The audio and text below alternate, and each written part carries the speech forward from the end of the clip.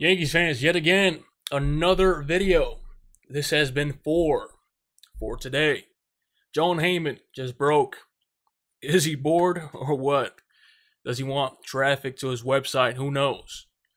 Jon Heyman just tweeted out that the Yankees are interested in Mike Moustakas. We already knew that.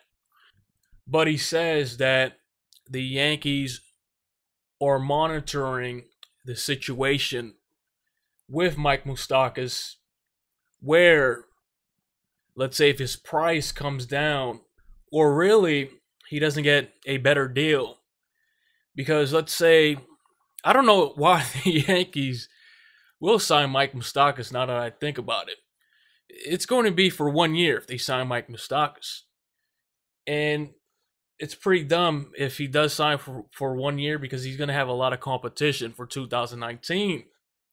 We already know that. So anyways, he says it's a long shot, but I'm guessing if Mike Moustakas wants like $20 million for a year or something like that, $25 million or something like that, then he will sign with the Yankees. But it just doesn't make sense, guys. If the Yankees are going after Manny Machado, and let's say they don't get Manny Machado, Nolan Arenado becomes a free agent in 2020. So I don't know, is Jon Heyman bored here? Leave your comments below. Let me know what you think. I mean, do the Yankees go after Mike Moustakas? Can he be obtained for a year?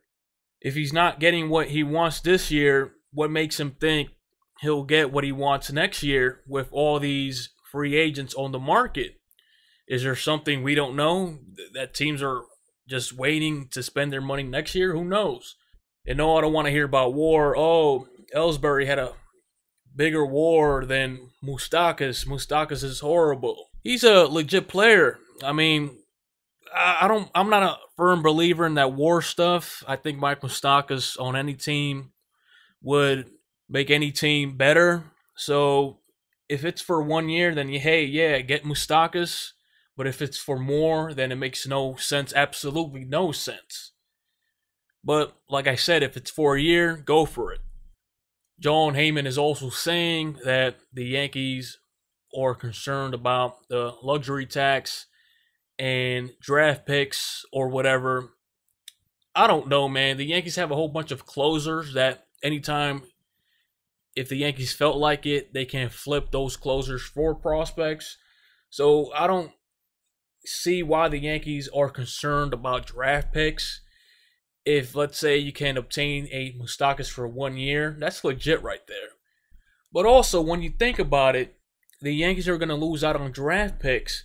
But if they go after, let's say, they trade for a Manny Machado, because really the Yankees have no third baseman and no real backup, it's the same thing. You're going to lose out on prospects regardless. So I don't know where the Yankees are coming from when it comes to Moustakas and ignoring a Manny Machado.